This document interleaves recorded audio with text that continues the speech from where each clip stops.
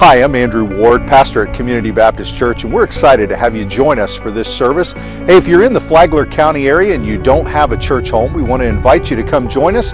On Sunday mornings, we meet at 10:30 for our worship service, and then we have a midweek fill-up service on Wednesdays at 6:45. I pray that today's message is a blessing. God bless. I'd like to ask you, if you would, to turn your Bibles to Romans chapter 5. Romans 5, we'll continue on with our study through the book of Romans. If you're doing that, I want to ask you to consider this question.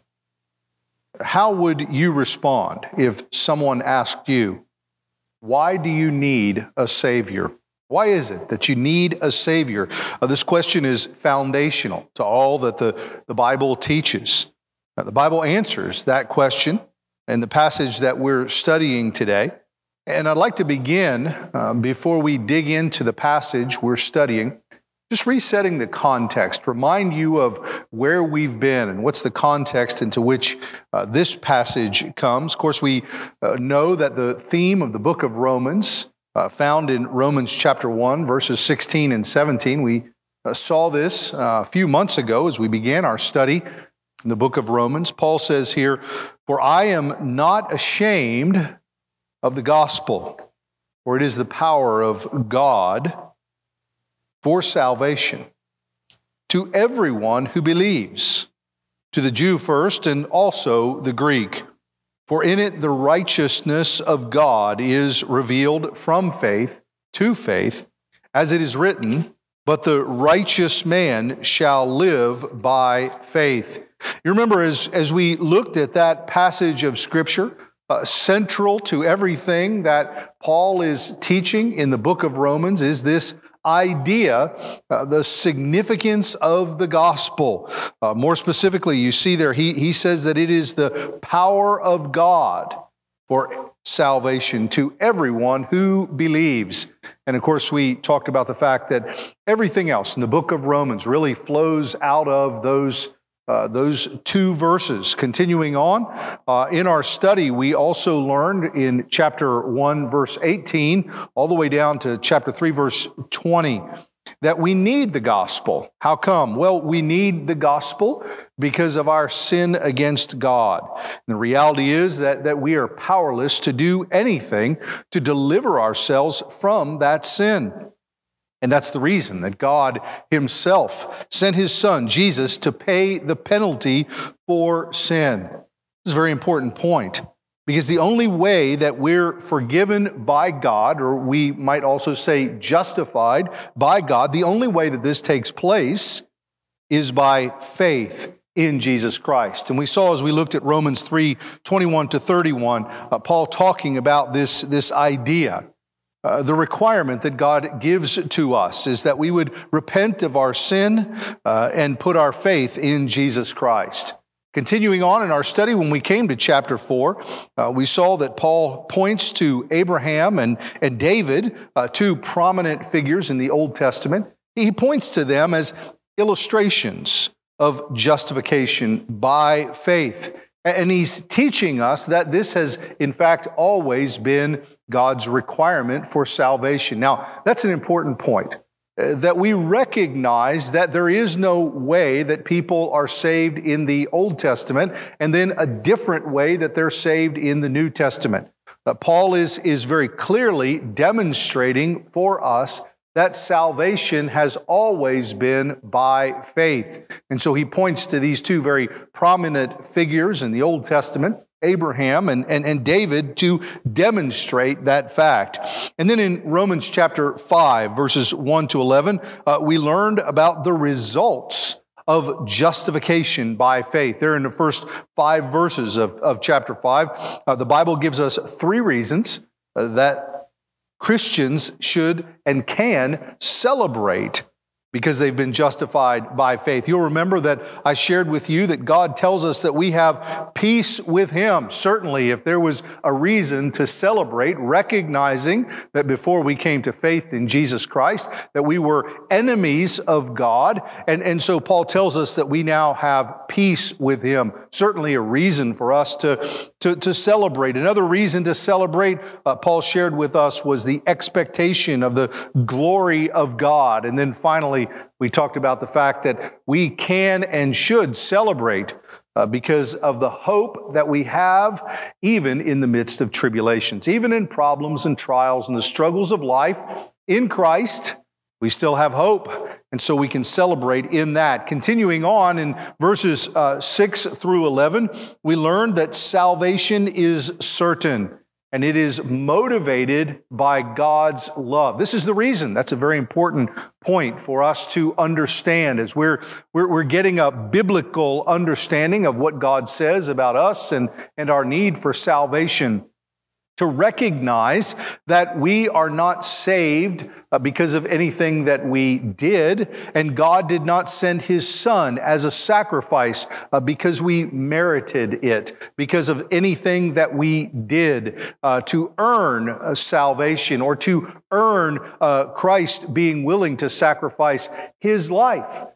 Paul tells us that the reason for Jesus coming is love. It's God's love for us. Now, that's a glorious truth right there in and of itself. I didn't earn my salvation.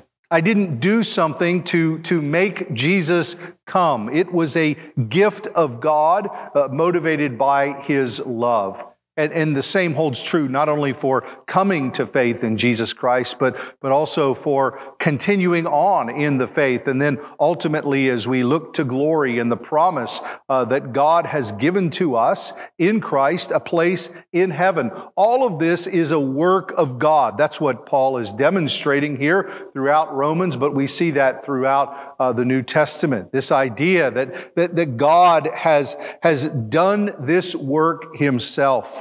And because of that, we can certainly rest. We can have confidence. We can have assurance. That's what in part Paul is doing here in teaching us this, is that we might experience the blessings and the joy of our salvation, knowing that it is brought about by God.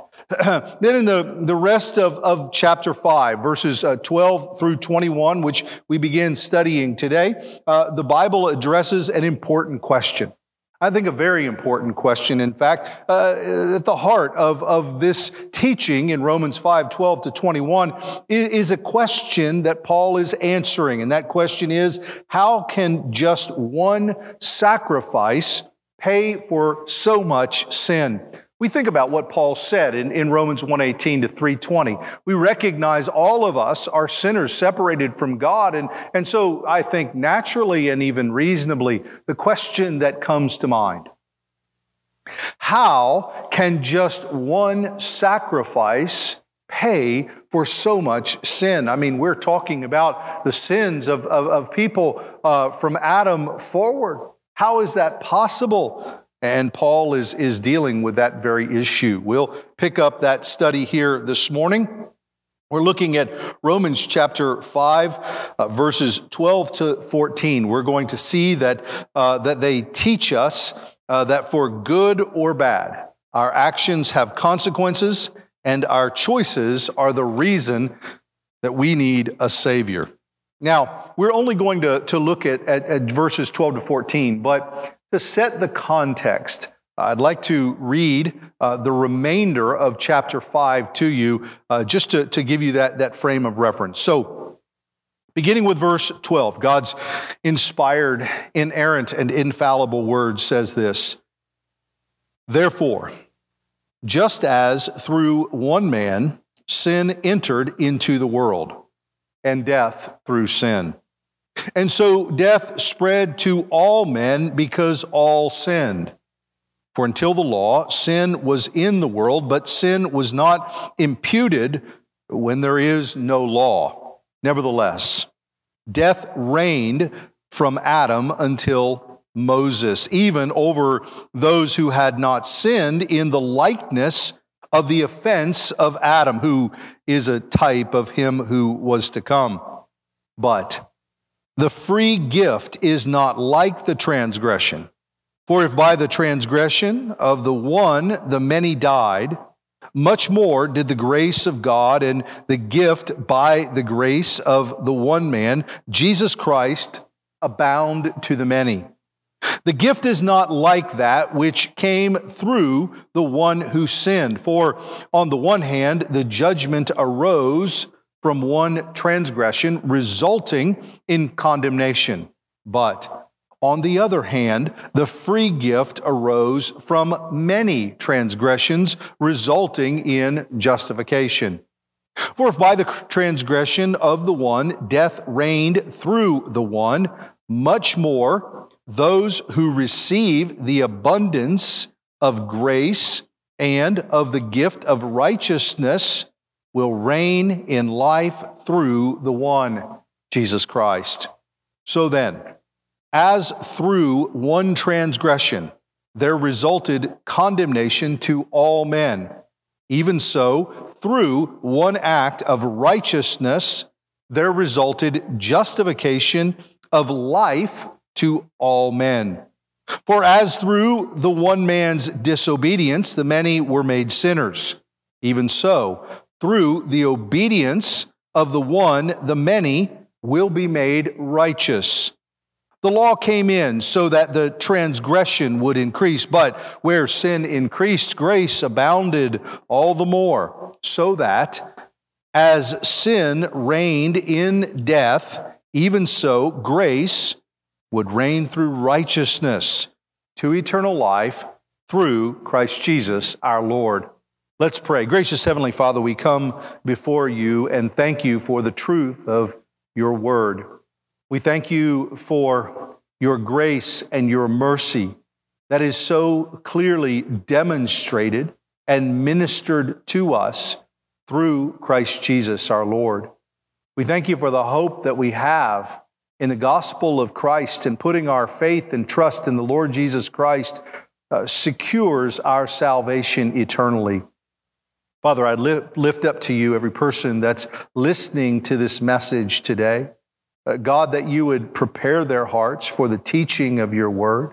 Help us to understand more clearly who you are and what you have to say and how your word applies to our life. And God, may we, as a celebration and an offering of praise to you, live in humble obedience to what you teach us.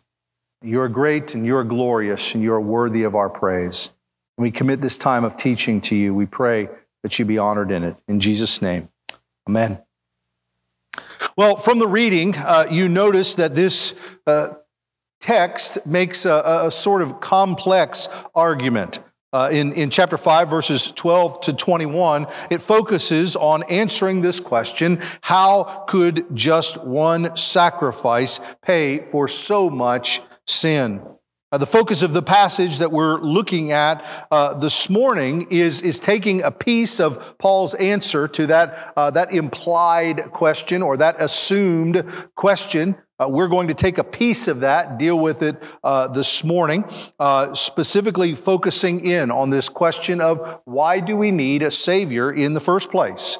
To answer that question, this passage deals with three other questions, and I'll frame my teaching around the answers to those questions. Those three questions are: first, how did sin and death come into the world? Well, that's an important question, logical question, certainly, as someone's studying what God says about salvation. How is it, in fact, that sin and death came into the world in the first place? Why is this even a problem? The second question that I'll deal with, how can people who never knew the law of God be held accountable for keeping the law? Paul's going to deal with that question as well. And finally, why is Adam connected with Jesus in this passage? What's going on there? So we'll deal with those three questions, framing the teaching around the answers to those three questions. So the first question comes out of verse 12. How did sin and death come into the world?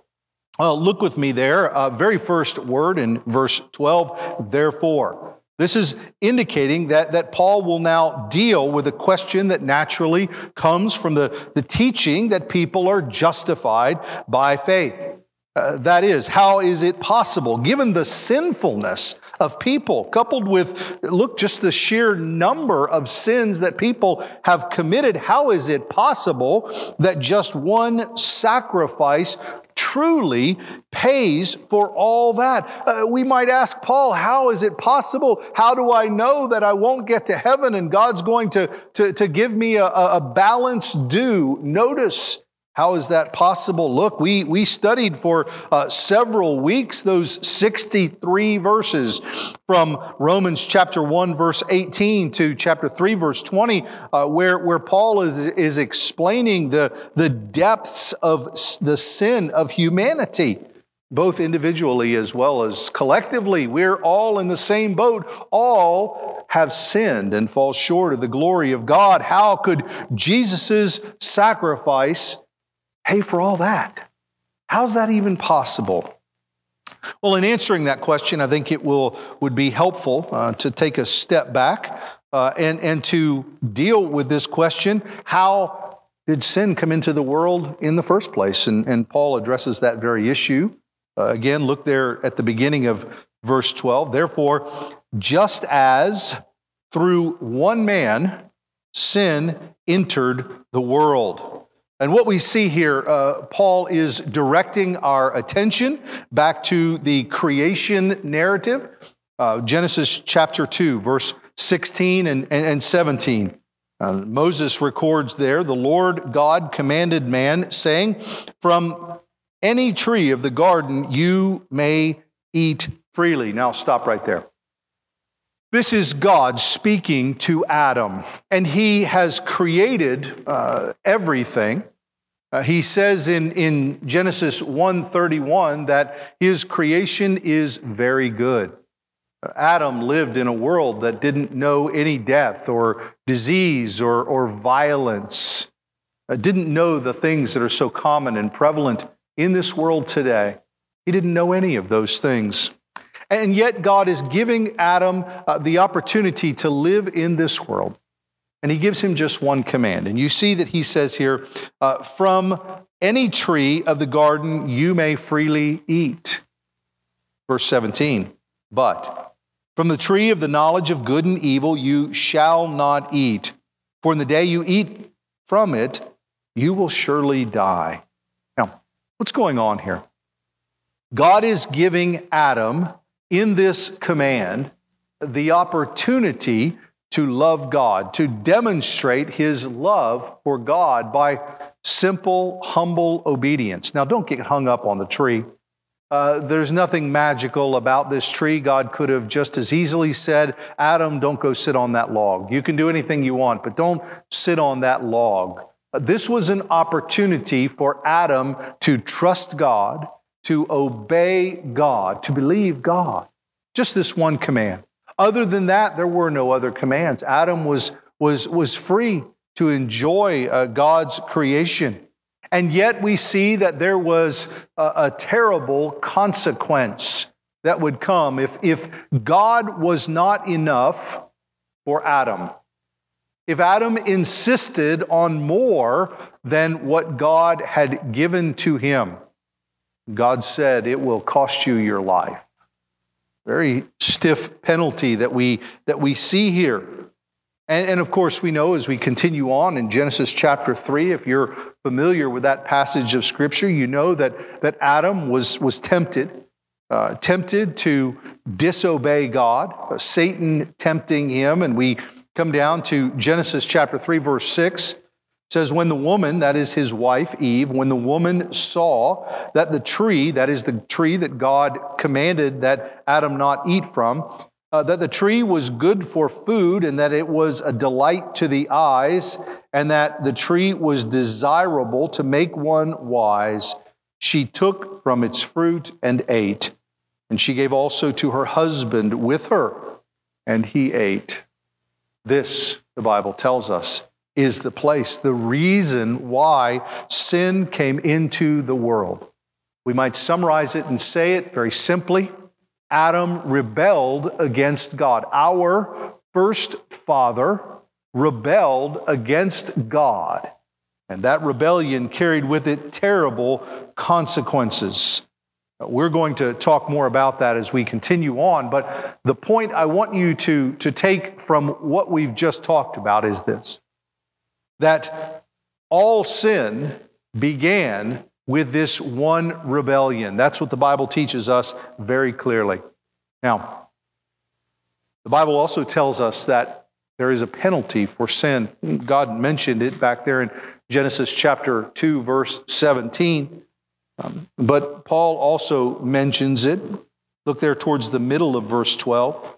He says there, and death through sin. Back in Genesis chapter 3, verse 19, God speaks about this. He says, by the sweat of your face you will eat bread till you return to the ground. That is, Adam, you will die, because from it you were taken, that is, from the ground. For you are dust, and to dust you shall return. Now, it's very important as we're thinking about this idea of death, what the Bible teaches about it, because there are some unfamiliar with Scripture come to this passage in Genesis 2 and Genesis 3, and they say, well, God said Adam would die, and he disobeyed, and yet he didn't die.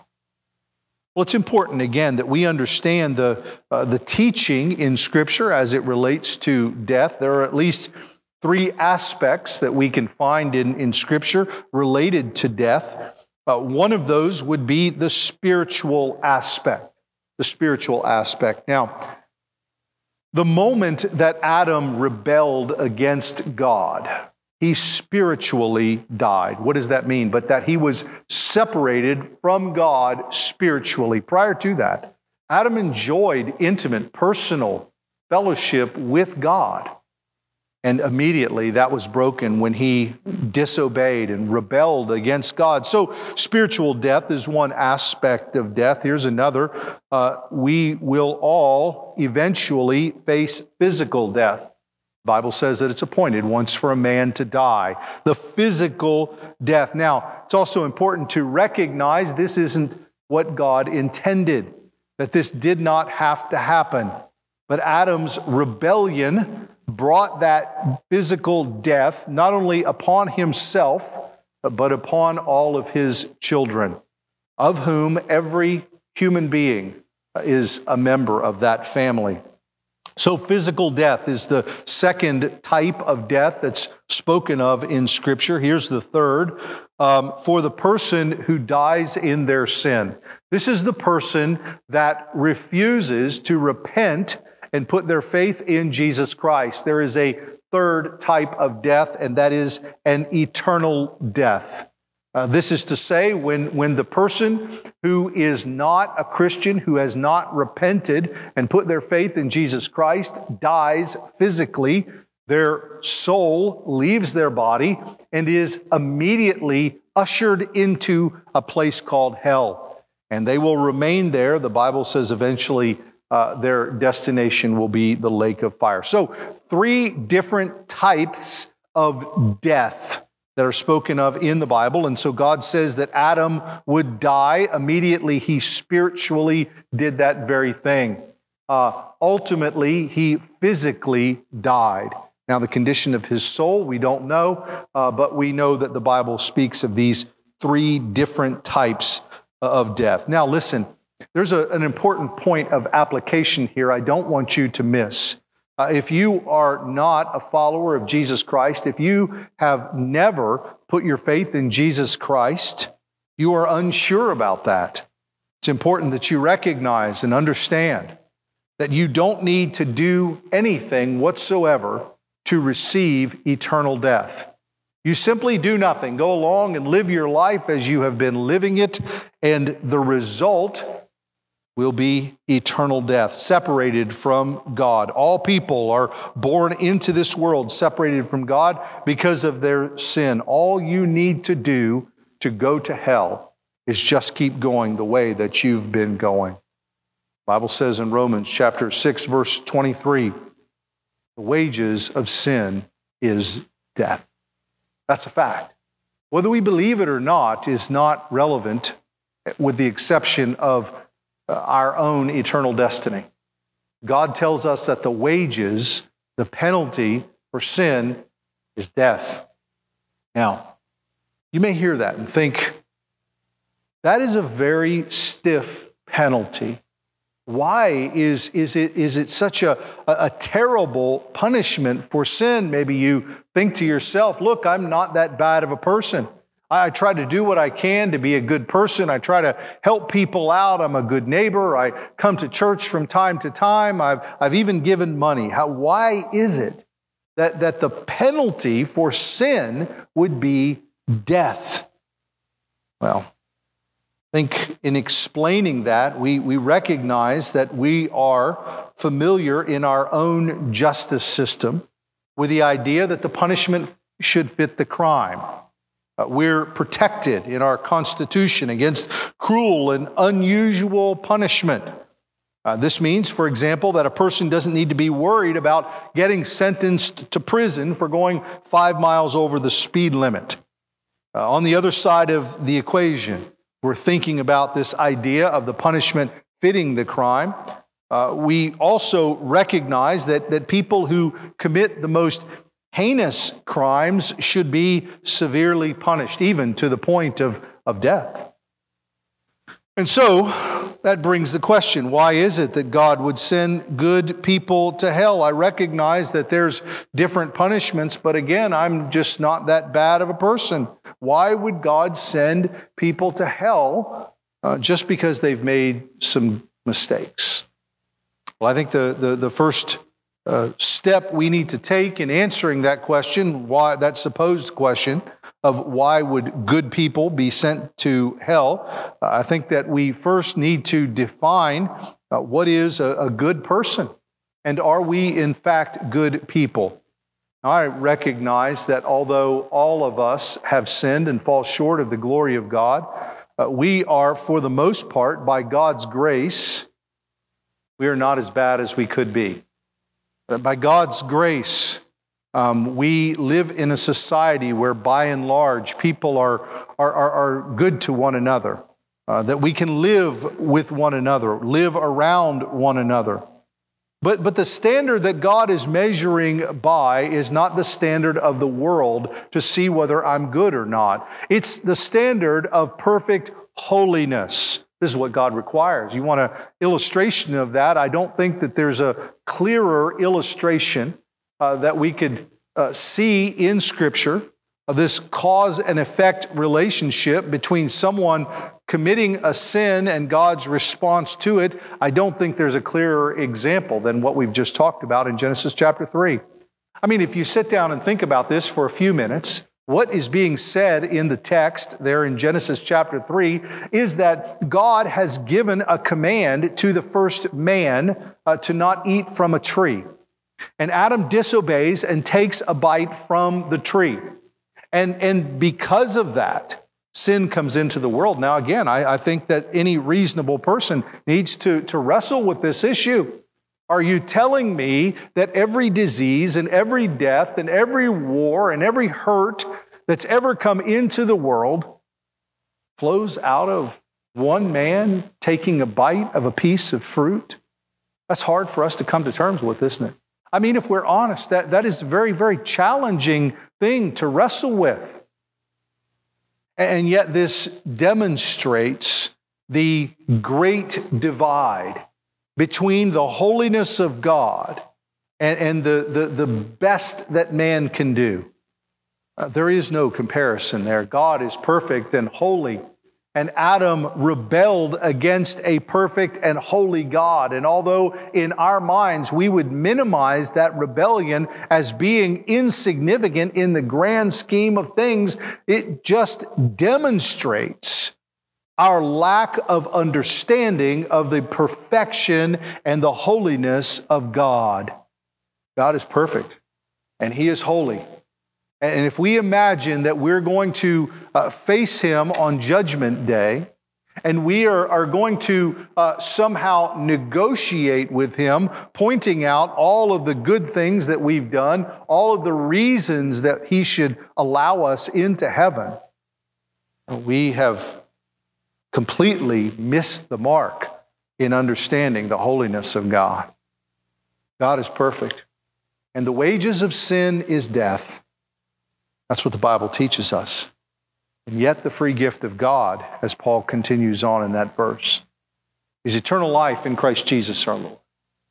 That God has made this way. That's the glorious truth of the gospel of Jesus Christ. That we have rebelled against God, and God has sacrificed His own Son to make payment available.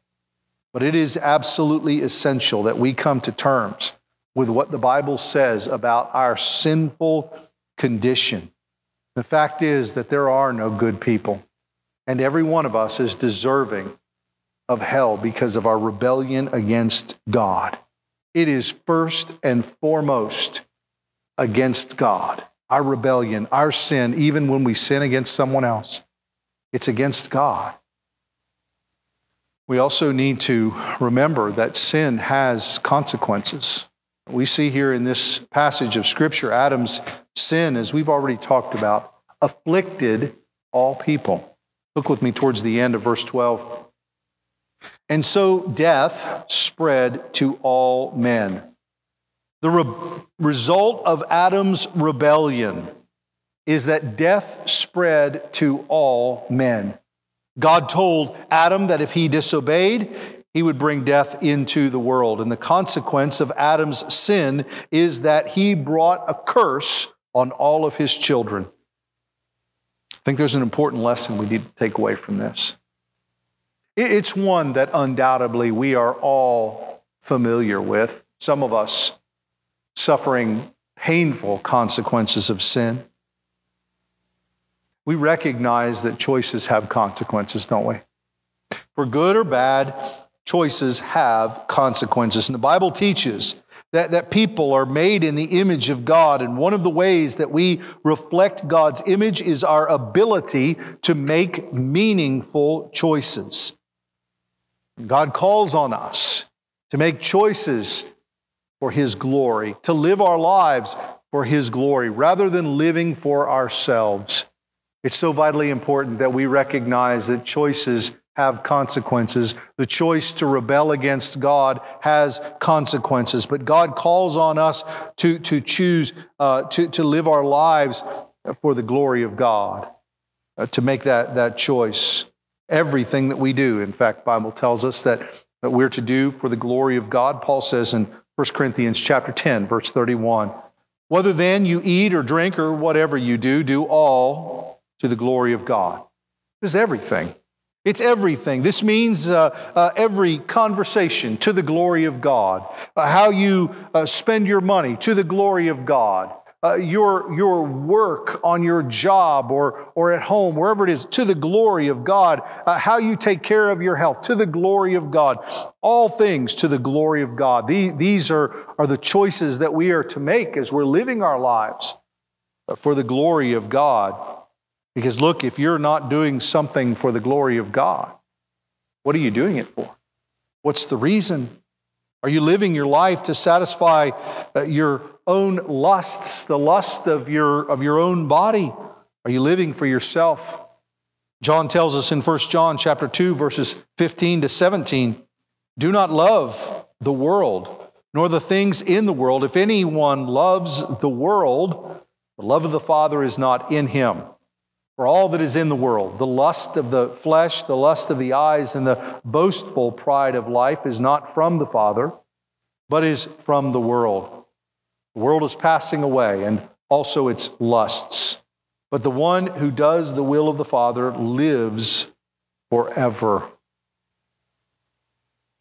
Exhorting us to live for God, to live for the glory of God. Let me ask you a question. Are the choices that you made last week glorifying to God? In and of yourself, it's important to know that you cannot make choices for the glory of God. Apart from Christ, you can't do anything for the glory of God.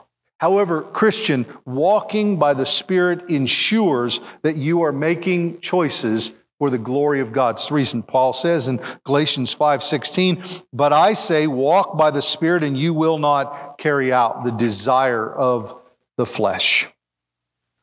So let me reset the table here. We've covered a considerable amount of ground. We've seen how sin came into the world and that the penalty for sin is death. We've also seen that Adam's sin afflicted all people. But the reality is, this is not some abstract concept or some idea that is divorced from us and our own choices. We are also guilty of sin. Sin is practiced by all people. Look with me at the last phrase there in verse 12. Because all sinned. Now, there are two different aspects in which the Bible teaches that all sinned. First, by imputation. Imputation is the idea of crediting something to someone else. Putting something in someone's account, you might say. There are three ways in Scripture that the word imputation is taught. First off, we see that Adam's sin was imputed to all people. That's one way. Adam rebelled and his sin was imputed to all people. Another way, we see that the sins of all people who would believe in Jesus were imputed to Jesus while he was on the cross. Another way, the wrath of God fell upon Jesus Christ. Why? Because the Father imputed sin to the perfect, sinless Son, Jesus Christ. He hadn't done the sin, but the Father imputed the sin to him. And he took the wrath of God to pay that penalty for sin. Third way, the righteousness of Jesus is imputed to those who have been born again. Now, this is a wonderful, glorious truth. The reality that for the Christian, that the righteousness of Christ has been imputed or put into your account. It's the reason Paul says, 2 Corinthians 5:21, God made him who knew no sin to be sin for us, so that in him we might become the righteousness of God. That's a wonderful truth. The fact that God sees the Christian through the righteousness of Christ. What a glorious truth. So, we sin through imputation. We also choose to sin. The second way. Again, Paul says there at the end of verse 12, because all sinned. Not only is sin imputed, but we also choose to sin. The statement, all sin, indicates not only the imputation, but our choice to rebel against God. The reality is that apart from God, we will always choose sin. That's another consequence, by the way, of our first father Adam's rebellion against God, passed on to us. We will always choose sin. Now, before we close out this section, I just want to draw your attention very likely in your copy of the Scriptures. There at the end of verse 12, you probably notice a long dash after the word sin. You ever wonder what that's all about? Well, Paul is drawing a comparison between death in Adam and life in Christ. He's drawing that comparison throughout verses 12 through 21. And he's begun doing that. He's going to now, however, deal with an important question. And so the flow of thought is going to change. And that long hyphen is a signal that he's going to change that flow of thought. He'll come back and pick up this flow of thought, by the way, when we get to verse 18. But that's the reason for that long dash there in your Bible. Second question that we're going to deal with in this text. How can people who never knew the law of God be held accountable for keeping the law? So Paul recognizes himself a Jew, himself having been trained as a teacher of the Jewish faith, that the people are very familiar with the law. In fact, the Jewish people are looking at the world through the prism of the law, we might say. And how do people relate to the law? In what way? So much of their life was consumed with the regulations, the law and the additional regulations that were added to it. And so certainly they've got to wonder, what about the law? I mean, how can people who never knew the law of God be held accountable for keeping the law? Because we've been talking about Adam, and that very likely brings up this question. And people must be wondering, well, wait a minute. Adam sinned, and sin came into the world, but the law wasn't given until Moses. What's going on during that time? He unpacks that for us here in verse 13, talking about the period between Adam's sin and the law. Look with me at verse 13. He starts off there, for until the law. He's talking about the time between Adam's sin and the giving of the law. Thinking about a timeline, we understand that creation was about 4000 BC. How long after that Adam rebelled, we don't know. The Bible doesn't tell us. However, we do know that very likely the giving of the law was about 1491 BC. Therefore, what you have is roughly a 2,500-year period of time in between there. And this is what Paul's dealing with. What about that period of time there? Now, before we move on and deal with that directly, I'd like to say something, a brief comment about Genesis 1 to 11. And what we've just talked about here, because you notice that I've given you a timeline that conflicts with much of the teaching in public school, and I'll use this term rather loosely, science classes, teaching that the world is billions of years old. I do not believe that. I disagree. It's untrue. I believe what the Bible says.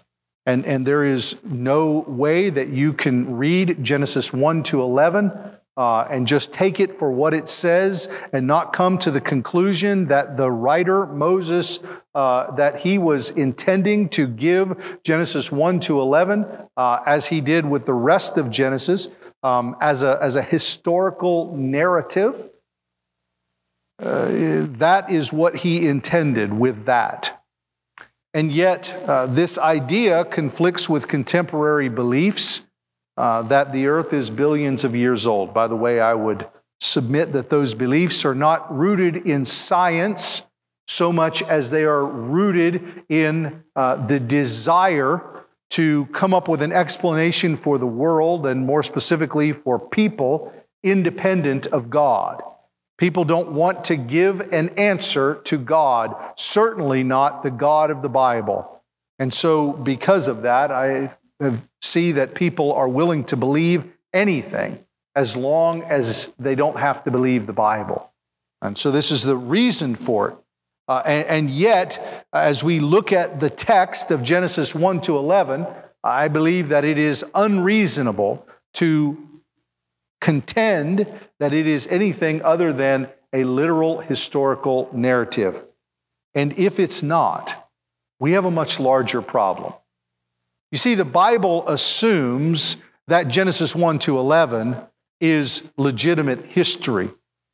Because if Genesis 1 to 11 is not true history, then Adam never existed. And if Adam didn't exist, then everything that Paul says in Romans 5, 12 to 21 is a lie. Here's the point. You can trust Genesis 1 to 11 along with the rest of Scripture. It is inspired by God. It is inerrant. It is infallible. You can trust God's Word. That's what happened, Genesis 1 to 11. You want to know what happened in the early years of creation? There it is, Genesis 1 to 11. So we're dealing with this question, this period of time between Adam's sin and the law. So we've established that timeline there. And we see that all people since Adam have sinned. How do we know that? We'll look towards the middle of verse 13. Sin was in the world. Paul acknowledged that sin is in the world during that 2,500-year period of time. If you're trying to understand, well, what was going on during that time, because there wasn't the command of Moses, how could people be held accountable for sin? Well, they're not held accountable for the command of Moses. Because if you don't have the law, you aren't judged by it. Look towards the middle of verse 13. But sin is not imputed where there is no law. That is to say that God doesn't charge people with particular incidents of breaking the law before people have the law. However, this doesn't mean that people are not guilty of sin. How do we know? Well, we know because death is the consequence of any sin. And we can look at that 2,500-year period of time between Adam and the giving of the law, and we see that they continued to die, giving evidence of sin. Look at verse 14. Nevertheless, death reigned from Adam until Moses, even over those who had not sinned in the likeness of the offense. Remember, death is a consequence of sin. The two go hand in hand. Granted, these people who don't have God's law aren't sinning in the likeness of Adam, as Paul says there at the end of verse 14. Adam was given a command by God, and he rebelled against that command. Those who don't have those direct commands are not guilty of breaking the direct command. However, we're still not off the hook. Why? Because God has given us a conscience, hasn't He? He's also written a knowledge of Himself on our heart. We can look at creation and see some general things about God. We talked about that back in Romans 1:18-20. God has written a knowledge of Himself on our hearts, so we are without excuse. We have a conscience. Those who die without the law are going to be held accountable for violating their conscience. Therefore, we see that we are all guilty before God. This is the answer to the question, how can people who have never had the law be accountable to the law? Final question I'd like to deal with here, very end of verse 14. Again, I think another obvious question Paul is dealing with here. Why is Adam connected to Jesus in this passage of Scripture? Now, you see there, as you look towards the end of verse 14, he says, who is a type? Let me define that word type for you. What are we talking about here? A type is something that prefigures something that is to come. It gives us a glimpse of something that is to come. Illustration here, on Wednesdays, we're studying Exodus. And in this, we see that Moses is a type of Jesus. How so? He has been sent as a deliverer of God's people. And in that way, he is foreshadowing, or he is a type of the perfect fulfillment that would come in Christ Jesus. In the New Testament, we see Jesus perfectly fulfilling that type or that shadow of deliverer. And that's what Paul is making reference to here at the end of verse 14. More specifically, what I mean by that, Adam and Jesus both represent a group. That is how Adam is a type of the one who was to come. You see that statement there at the end of verse 14. 1 Corinthians chapter 15, verse 21-22, Paul says, "For since by a man came death," that's Adam, "and by a man also came the resurrection of the dead," that's Jesus. And verse 22, "For as in Adam all die, so also in Christ all will be made alive." The Bible teaches that Adam is the representative of the group of people who rebel against God. Jesus is the representative of the people who have been redeemed by God through Jesus Christ when they put their faith in Him alone for salvation. And so in this way, Adam is a type or a foreshadow of Jesus Christ. He's prefiguring or pointing to the coming of Christ, the work of Christ, in that Adam represents a group of people and Jesus represents a group of people. That's the point that Paul is making there in that statement. Now, we've covered a lot of ground. Let me give you a summary here. In this section, in Romans 5:12 to 21, Paul's explaining how Jesus' sacrifice is able to pay for so much sin. In the passage that we've looked at here today, verses 12 to 14, Paul's reminding us of how we got into the problem of needing a Savior in the first place.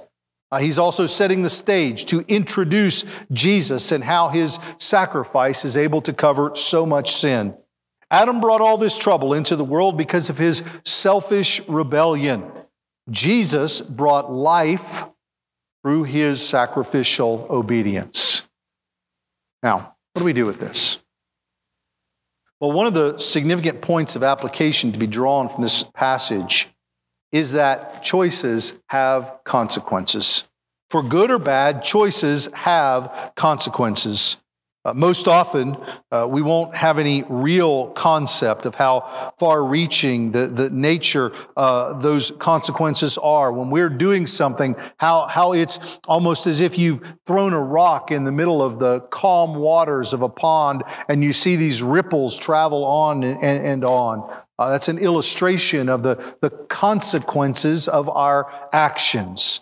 The person who chooses to give up on their marriage, for example, may only be thinking about the relief the separation is going to bring in that moment. That may be what they're focused on, is just dealing with a problem right there in that moment, not recognizing, like you throw the rock into the pond, there are ripples that go on and on. That person is missing the long-term consequences to ending their marriage, the consequences for their family, their church, even their own heart. There are consequences. Choices have consequences. Here's another example. The person who chooses to waste resources that God has entrusted to them might only be seeking to live a life that satisfies their pleasure in the moment.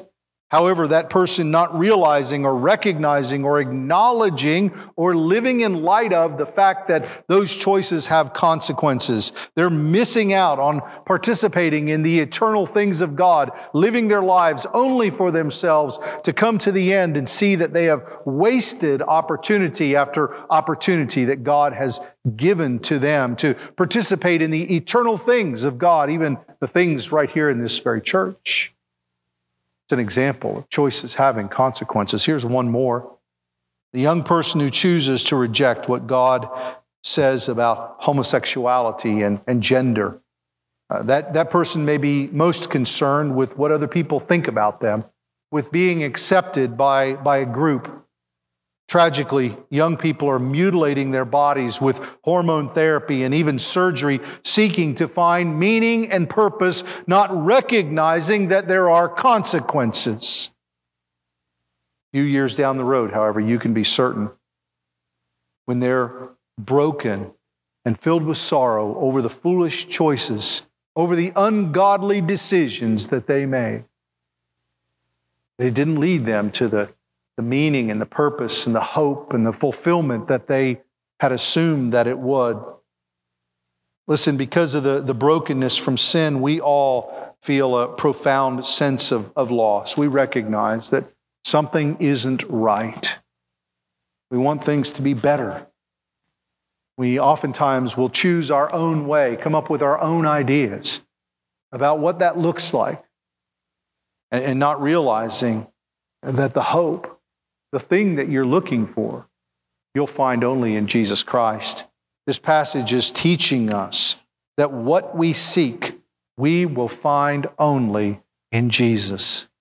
Romans chapter 5, verses 12 to 14 teach that for good or bad, actions have consequences, and our choices are the reason that we need a Savior. For good or bad, your actions have consequences. So will you choose to glorify God in your decisions this week? I trust that the teaching of God's Word was a ministry to you today. Again, I want to invite you to come out to our services at 6:45 on Wednesday evenings and on Sunday morning for our worship at 10:30. In addition to that, we have a variety of opportunities and activities throughout the week to minister to both children and adults. You can find out more information on our website. God bless. I hope you have a great day.